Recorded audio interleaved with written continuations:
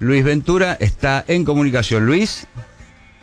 Sí, estoy en comunicación y cuando vos quieras elegí la esquina y esto lo hago vos y yo, si sos de Aero y tenés huevo. Bueno. Donde vos quieras. Uriarte y Nicaragua, o Firroy y Honduras. Uriarte y Nicaragua o Firroy y Honduras, ¿qué preferís? ¿Vos qué te querés? ¿Vos te pensás que te querés? ¿Vos te pensás que todo el mundo se va a cagar ante tu extorsión, querido? Se te terminó. Vos sos un cagador que decís, vos sos un cagador que le decís a la gente, nos vamos a comer un churrasquito y después lo cagás. Pero habla de periodismo, no hables de la peluca. Porque vos le decís gordo al otro, te metés con la enfermedad del otro, te metés con las enfermedades del otro. ¿Con qué enfermedades de otro? Con la enfermedad de la nata. ¿Qué tiene que ver? Si es gordo, si se va a morir de una sevilla, ¿vos qué te importa? Patología, idiota, y vos mandás saludos. ¿Por qué no le mandás saludos a la locutora que tenés al lado? Mandale saludos. O a las otras que tuviste antes, que te tuve que estar tapando. ¿Cuáles? ¿Cuáles? No podés vivir más extorsionando a la gente, Luis. No podés extorsionar más a la gente. Se te termina porque te están acorralando en tribunales, no te pueden notificar, te quieren llevar una carta de documento y salís corriendo. Es una denuncia inventada. ¿Por qué no lo dejás a Sofobi que te notifique? ¿Por qué no te la bancás en tribunales? Que le dijiste, hijo de puta, anda a buscar a tu hijo. ¿Por qué no te dejas notificar y vas a tribunales? ¿Por qué no te dejas notificar por los 20 que te quieren notificar hace 20 años? Andá a tribunales, que si vas a tribunales, vas en cana. No hay ninguna denuncia. Vos vas a terminar en cana. ¿Cómo no tenés? No tenés denuncia porque no te dejas notificar.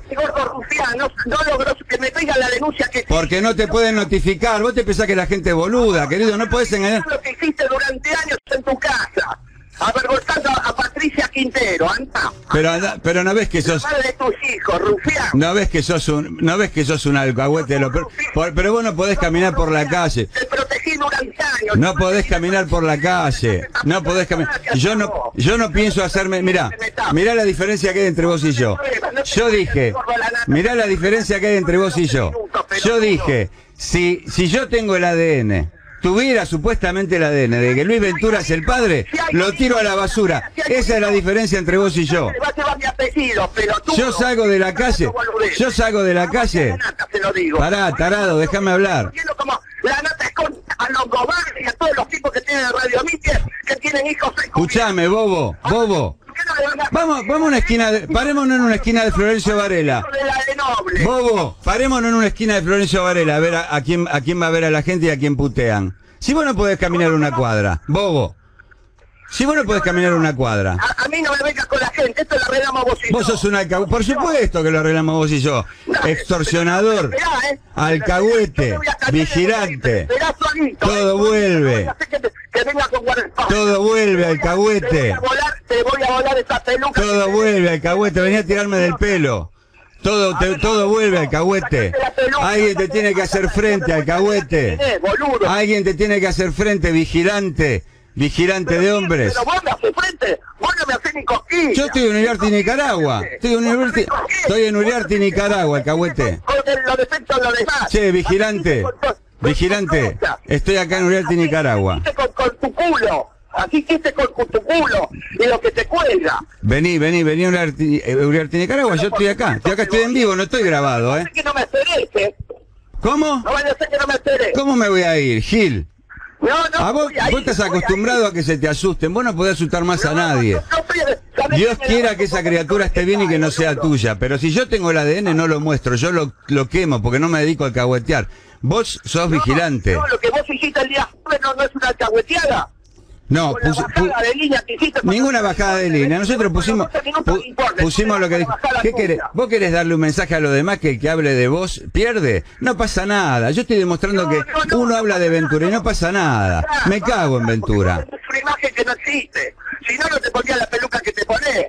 Pero venía a tirarme del pelo, tengo poquito pelo, ojalá me pusiera peluca y tendría pelo de verdad, tengo 3 pelos. Sí, tenés poquito pelo. ¿Qué tiene que ver la peluca? Pero tan pobre de argumentos, sos tan mal podés defender esa carrera de mierda que tenés. renegar de tu esencia. Tan mal podés defender esa carrera de mierda que tenés que hablar de la peluca, del otro gordo. Mira, le tirás, mira, le tirás. Te sacabas el culo cuando hervían las papas. Yo me la banco con vos y con el que cae. Mira. Le tirás a la nata, a las cacatúas gomosas y fofas.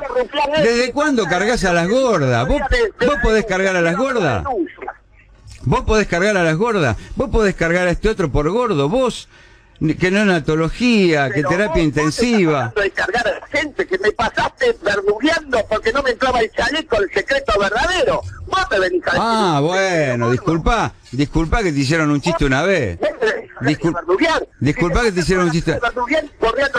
El mensaje que querés dar es, el que se mete conmigo pierde. Y a mí me chupa un huevo, Ventura. ¿Estás entendiendo? Si vos querés dar el mensaje mafioso, el que se mete conmigo pierde, a mí me chupa un huevo. A ver si te queda claro. No, papi, el que miente conmigo pierde, porque está mintiendo. Nosotros pusimos el audio de la radio de la mañana. ¿Dónde mentimos? ¿Vos te crees que yo me voy a bancar que vos me digas ahora, Escorpión, Garca, porque se te ocurre? Sí, porque no, ¿y la revista Paparazzi de quién es? ¿De Aldo Proyecto? Y bueno, y maldita TV de quién es. Vení, lo conduzco yo. Te cagamos, nosotros contamos algo. Lo del embarazo circulaba. Porque me cagaste con una tapa de mierda. Porque me cagaste con una tapa de mierda, no atendías el teléfono, por eso. Pero si yo pensamente fui de frente, yo fui y saliste a llorar como una maricona. Vos sos vas de frente para decir, che, mandás a tus pibes a llamar a tus empleados, che, se va a publicar lo que te queremos contar. Si yo no estaba te portaste para la mierda conmigo y lo sabés. Cuando tengo de vacaciones te lo expliqué 500 veces. Lo que pasa es que vos, ¿entendés? Te paseabas con tu novia, con tu querida, de la manito, adelante de todo el mundo. Toda tu producción estaba hablando estás mintiendo. Y te paseabas con los pibes. Estás mintiendo, estás mintiendo como un forro. Si vos tenés una foto, además debes ser un periodista rechoto, porque si tenés fotos de la manito, ¿por qué no las publicas? No las tendrás. Pero más de las fotos que publicás. Ventura, no podés sostenerlo más, dejate de hincharla, no apretes más gente, no apretes más gente, no apretes más gente. Vos sabés que tenés la voz de Pinito. Yo no soy Janina La Torre, no te confundas, Betito, ¿eh? No. A mí no me vas a pintar la cara y me vas a ver la nariz. Yo, no me tuitees, porque a mí me chupas un huevo, ¿entendiste? No. Yo voy a ir a ver para vértelo el huevo. Bueno, no me hagas esperarte. ¿Cuánto te tengo que esperar? ¿Cuánto te tengo que esperar? Guarda a ver si te salta el estén, ¿eh? ¿Cuánto te tengo que esperar? ¿Qué va? No. Sos una porquería. Y lo peor es que, ¿sabes que lo saben todos tus compañeros de trabajo? Alguien te tiene que poner freno. Alguien te tiene que poner freno. Pero vos no me lo vas a poner. Vos no podés hablar de la salud de la gente. Vos apretás a Mirta Legrand diciendo que tenés una carta. Yo tengo carta. Me pusiste en la lista muy bien. Pero vos sabés que la gente, no sé por qué. Mucho tiempo. Y te enojaste cuando el pobre boludo no te pudo cubrir. Porque me fui de vacaciones, no tengo derecho. ¿Qué te querés hacer? Pero si vos no cubrís a nadie. A la única que cubrís es a Mirta Legrand y se lo facturás una vez por semana que tenés una carta del hijo. Das vergüenza cuando mostrás esa carta diciendo, señora, usted es una mierda, yo tengo una carta. Eso te lo cantaste hacer en la revista Gente. Hacele un favor al periodismo, retirate del periodismo, hacele un favor al periodismo, retirate. Retirate. Anda a dirigir el Porvenir y no le hagas más. Anda a dirigir el Porvenir y no le hagas más mal al periodismo. ¿Por qué no vas a dirigir el Porvenir? Dedícate al fútbol. Ya no haces periodismo hace años. En Crónica fue la última vez que hiciste periodismo. Después fue todas operaciones, cagarle la vida a la gente. Delación, delator, vigilante, pero por lo menos no extorsiones. No, yo también me dedico al show, pero no alcahueteo gente, pero no extorsiono gente. Yo también abandoné el periodismo. Yo llegué a meter 1 millón de ejemplares con Crónica. Sí. Hace 14 años que está en el aire. Sí. Me parece que mal no me fue. Alguno me debe seguir, me parece. El secreto no le va mal. Y a Neusta lo veían y lo puteaban, y con vos pasa lo mismo. Pero escuchame una cosa. ¿Perdón? Yo también abandoné el periodismo y me dedico más al show. Todo el tiempo. Yo también abandoné. Todo el tiempo. Yo también... Tenés que estar haciendo el cortejo para que vos vayas y la forma donde se te ocurra ponerla. Yo también abandoné el periodismo y me dedico más al show, pero no extorsiono gente. Para vos, perjudicar a la gente No el día que te puedan notificar 4 de los que te están siguiendo, vas preso, Ventura. Vos, papi, Y si te agarran en Olmo, ¿vos sabés cuánto durás en Olmo? Por alcahuete. Yo vivo en la luz y salgo a la calle y salgo sin espalda. Sí, está bien. Yo, y fíjate que charlamos todo esto, ni mención hice de Córdoba, de tus cuestiones personales, nada. Yo no hablo de esas cosas. ¿De qué? Vos no mandabas todo. ¿Te haces el pelotudo? ¿Yo te nombré a vos? Saludo. ¿Yo te nombré a vos? No, me estás hablando. ¿Yo te nombré a vos? Consta de Córdoba, vos. ¿A mí me escuchaste dar una noticia como dieron otros? Cero. Pues no me dedico a eso. A ver si yo me pongo a mandar el saludo a Luisa Willer. A ver si le mando. ¿Qué tiene que ver? ¿Y quién sabe? ¿Quién sabe nada? No sabe nada. No, a Patricia Quintero le mando. Mira, si yo, para devolverte una tapa de mierda, mando saludo a Fabiana Liuzzi, es, ¿sabes qué? Una hormiguita contra un elefante. Nada. Ahora, no se te puede tocar. ¿Vos querés dar el mensaje de que... Perdón. ¿Vos te crees que yo soy boludo? ¿Vos te crees que Sí, yo creo que sos boludo. Obvio que creo que sos boludo. Te lo estoy diciendo hace media hora. ¿Vos me vas a criar ahora y me vas a dirigir con el dedito lo que tengo que hacer? No. Así que bueno, así era, papi, yo ya hacía periodismo. Periodismo, sí. La verdad, periodismo de mierda. Mira, Bueno, está bien. te digo, ¿cuándo me ha ido? Dejate notificar. Dejate notificar. Yo, cuando me mandan una carta documento, pongo un abogado, voy, me pongo la cara y generalmente, ¿sabes qué? Que nunca ha pasado, 2 veces. Me sobreseen, dice usted casera no tenía nada que ver. Dejate notificar. ¿Sabe cuánto duras en libertad? 1 mes. Dejá de extorsionar a la gente, te lo dice. Igual no me vas a hacer caso pues ya estás grande. Por la puerta todos los días. Vos ya estás grande, ya estás jodido. Si te tienen que correr los abogados por la calle, corres. Te voy a mandar un abogado para que corras, mira. No te voy a mandar un barra brava, te voy a mandar un abogado. No me la vas a tapar. Ves un abogado y salís corriendo. Todos los informes que vos quieras, pero yo entro a tirar para afuera también, Ojo, te voy a sacar toda la mierda que tenés debajo de la peluca. Mira qué valiente, que te saco toda la mierda. Vivís de alcahuete. Yo no sé...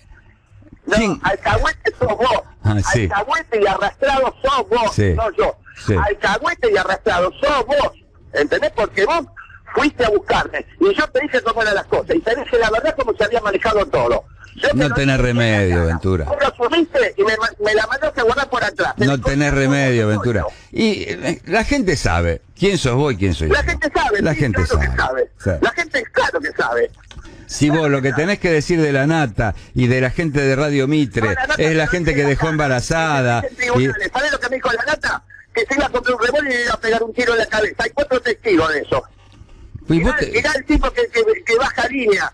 Ni siquiera huevos para bancarse en una esquina. Y las cosas que le has dicho se puede entender. Que me la va a pegar. Está bien, sos un amor, Ventura. Vos sos un amor, yo estoy equivocado. ¿Por qué no hablas de las paternidades, de los ADN? ¿Por qué no hablas de eso? ¿De la paternidad de quién? Perdón, de los tipos que tienen Radio Mitre. ¿Y qué tiene que ver de las paternidades de los tipos? ¿Ahora que te querés meter con todo Radio Mitre? Ya que están tan preocupados por la paternidad, ¿por qué no van ahí?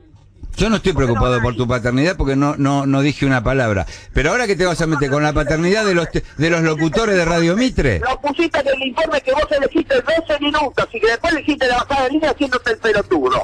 Por supuesto, es mi especialidad hacerme el pelotudo. ¿Cuál es el problema? No, pero por eso. Pero por eso como vos. Pero yo no extorsiono. Te hace pelotudo porque pusiste el informe de bajonazo y después le diste el remate. Sí, porque él se va de vacaciones. ¿Qué te voy de vacaciones? Sí, dije que me cagaste porque vos cuando sacás una tapa que no te conviene, no estás.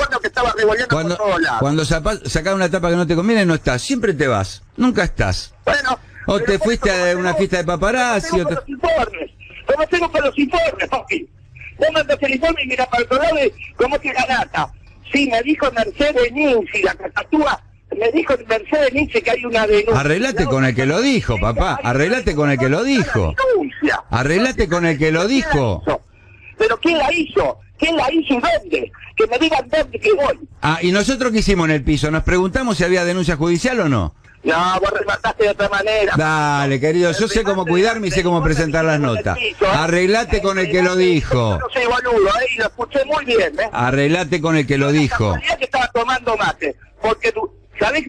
Nunca veo Bendita TV, nunca la veo. Ese día, No, está bien, eso es bien.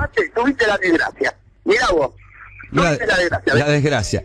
Deja, no sos Marlon Brando, Ventura, sos un forro de Lanús, no sos Marlon Brando. Que alguien te lo diga, porque por ahí te crees, por ahí viste El Padrino varias veces y te crees Marlon Brando. Vos sos Marlon Brando hoy. Vos sos Marlon Brando hoy, en la actualidad. Está bien. Bueno, por lo menos nos decimos las cosas como corresponde. Pero después ya nos encontraremos. Estamos hablando al pedo cuando podrías haberte venido para acá y Porque vos estás llamando porque tenías cola de paja. ¿Qué cola de paja? No, sí, llamo yo porque los maricones como vos tuitean. Y ahora no me podés atacar, Pero dale con lo que quieras. Si lo tuyo es ensuciar gente. Si yo estoy de ensuciar gente. Pero hay gente que está sucia, no preciso ensuciarla. Vos estás sucio. Mientras no puedas decirme que recibo... Mirá, yo puedo estar media hora hablando de tus roños, de tu roña. Media hora, que incluye no solo la roña. Ay, mamita, si yo pudiera hablar. Pero no me voy a dedicar a esta altura de la vida a enroñar a la gente. No lo hice hasta ahora, no lo voy a hacer de acá en adelante. Pero eso toda la vida, ¿qué te venís a hacer ahora, el artista? ¿Qué artista? Con la guitarrita. Yo me dedico a hacer boludeces. Yo me dedico a hacer boludeces por televisión. Vos te dedicas a extorsionar. Boludeces, pero con hijaputeces en el medio. Sí, por algo será que todo el mundo dice... Maltratar mujeres en televisión y al aire, las hace llorar.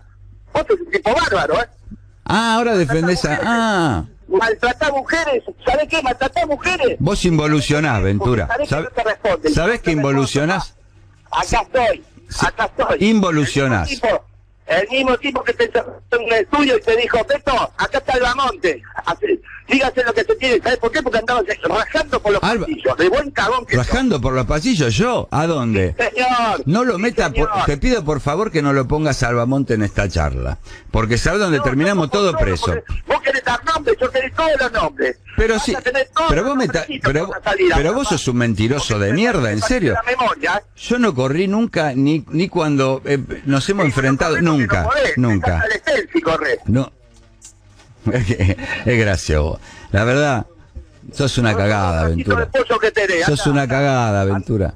No, soy una cagada y lo que voy a hacer con vos, porque esto es el comienzo, ¿Me estás amenazando? No, vos me viniste a buscar, acá estoy. No, yo te saqué al aire. No. Vos me sacaste al aire porque sabía que tenías el culo sucio, porque sabía que se te venía el Bueno, voy a hacer una cosa. Por eso me sacaste, como siempre, viste el paraguas. A las 11:53. Venía la peluca. A las 11:53, con 16 grados, responsabilizo al señor Luis Ventura por lo que pueda ocurrirme de acá en adelante. Nada cara a cara, que yo cara a cara me lo banco. Qué cabrón. Cualquier cosa que me ocurriera, Luis Ventura me acaba de amenazar. Bracito de pollo, anda. Bueno, bracito de pollo. Yo te digo, te llamé para decirte que sos una cagada, que lo hablemos cuando quiera personalmente. Ahora, como ya me amenazaste, 4 veces, con lo que se te viene, yo responsabilizo al señor Ventura. El señor Ventura está anticipando con premeditación algo que va a hacer.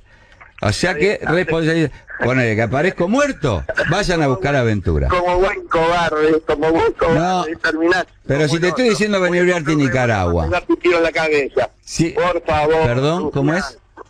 Perdón.